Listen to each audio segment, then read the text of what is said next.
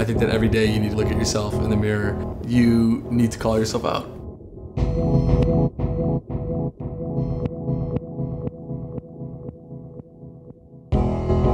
Ask yourself what you want and ask yourself what you are or are not doing to get that.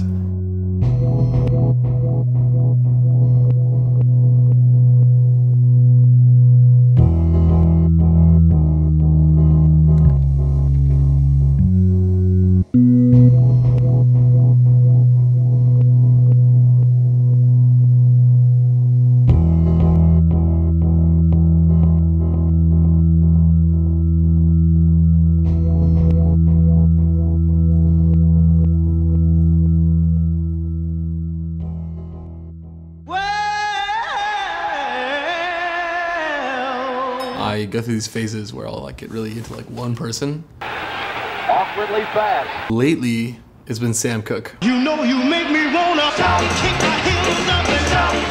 Sam Cooke, hey, let that man up here. He'll be up. No, wait, hold it now. Let that man up. He's coming up. He's coming. Well, here with me, I have one of the greatest singers here in America, and I would say all over the world, Mr. Sam Cooke. I want you to meet him.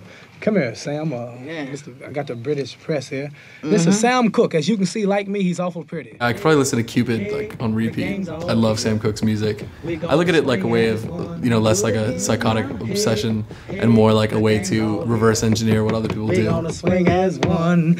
How you like that?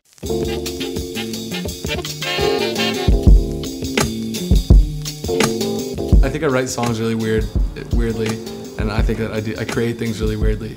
I think that it really boils down to the type of personality one has. Like I think I intuit my way through like everything, and I think being like somebody who does that, I like feel through it until it looks right or it sounds right. It's sort of like a weird, blind, chaotic, random process a lot of times. You know, the rewarding part of that is not being able to see the end result until it appears in front of you, and just being like, wow, like this is it, it's awesome. I think that that's really like, for me, that's like the reward that keeps me like writing music and keeps me making art in general.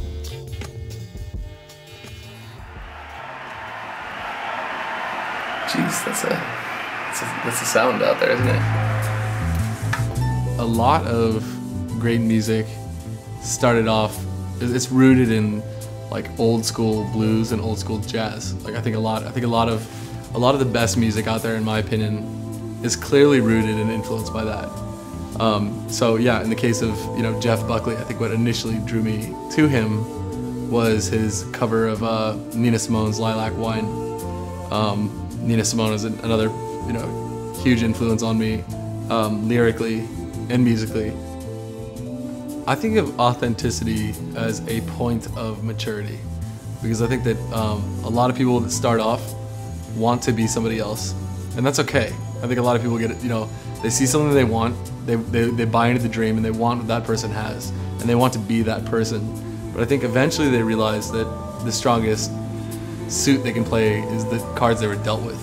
And it's silly for me to try to be good in the way someone else was good.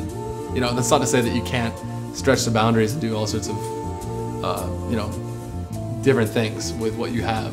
Being authentic is like not an on and off switch. I think that people can smell authenticity. I think they can tell.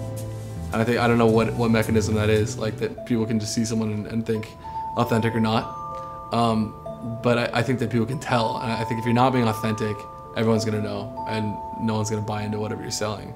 So I look at it as a point in any artist's career, any person's career, where they finally own up to who they are and they embrace it. I think ultimately what everybody wants is happiness. So I think that you know, following your dreams, I think the bigger question would be, is this really your dream? One major quality of people that are authentic is I think they're unapologetic. I think they can't hide the way they are. I think that's a big one.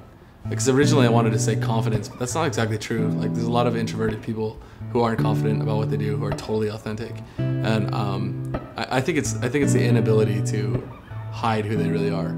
Birds flying high, you know how I feel.